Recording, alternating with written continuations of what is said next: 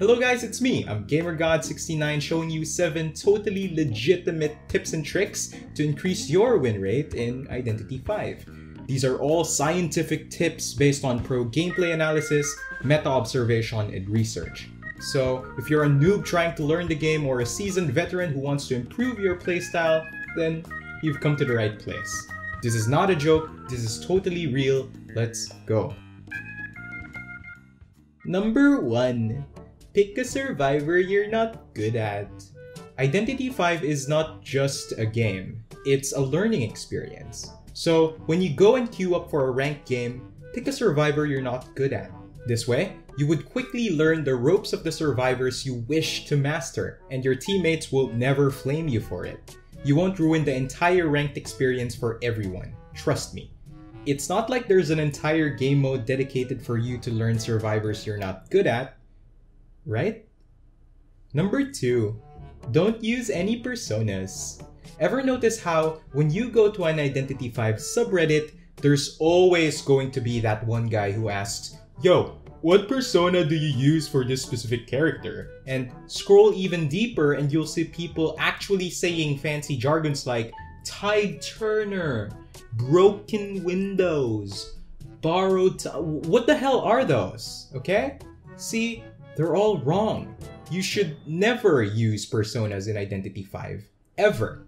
This way, you can have the purest experience of what your character is supposed to do. No fancy bells and whistles, no nothing. It's not like personas give you a lot of passive advantages, right? Number 3. Crows are your friends. When you spawn in a game, there's this really interesting mechanic where if you don't move for a specific amount of time, crows will appear right above your head. Fret not though, as intimidating as they might seem, they're actually really friendly crows. I mean, they don't attack you, they just play and circle around you. Think of yourself as a dirty ragdoll Disney princess who could talk to animals, and come on, who doesn't want to be a Disney princess, huh? If you go ahead and decode a cipher machine, they'll go away. And you don't want that. You don't want to scare your new friends away, right? That's mean. It's not like the crows give away your location, right? Number 4.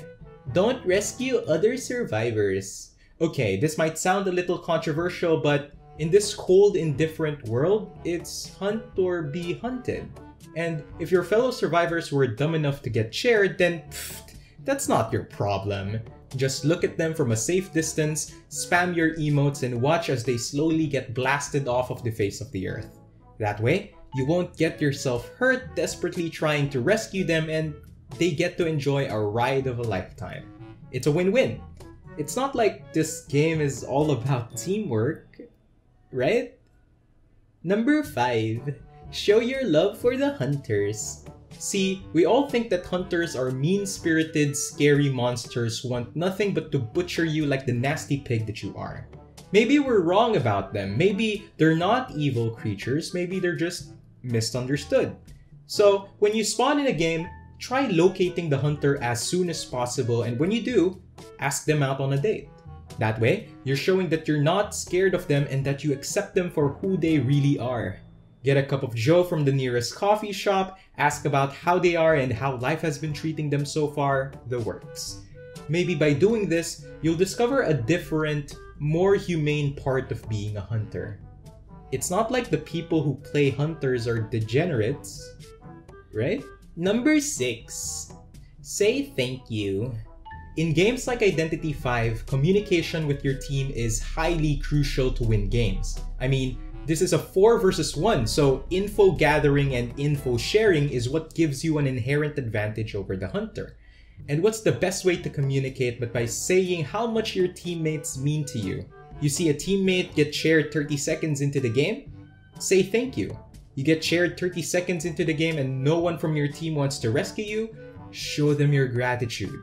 The only time you don't say thank you is when your team is not doing anything wrong. I promise you, spamming thank you boosts the overall morale of the entire team and your teammates will love you for it. It's not like saying thank you is considered passive-aggressive, right? Number 7. Subscribe to my channel. Elon Musk says that he found a direct relationship between intelligence and my channel. His research shows that the people who are subscribed to me have higher general weighted IQ than the people who are not subscribed to me. Here's a totally legit graph that shows you the data. See? I have a graph, so it must be true, right? That's science.